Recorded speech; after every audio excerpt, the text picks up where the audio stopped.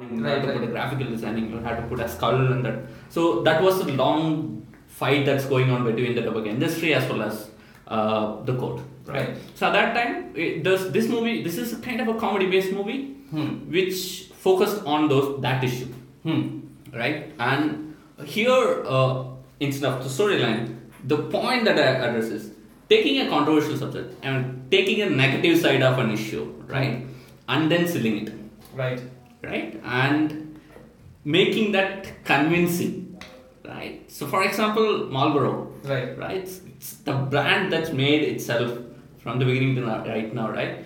Many people in India, the brand launched in India probably kind of very late, but everybody know that brand, heard of that name somewhere, right? The brand name registered even beyond the local Indian brands, right? So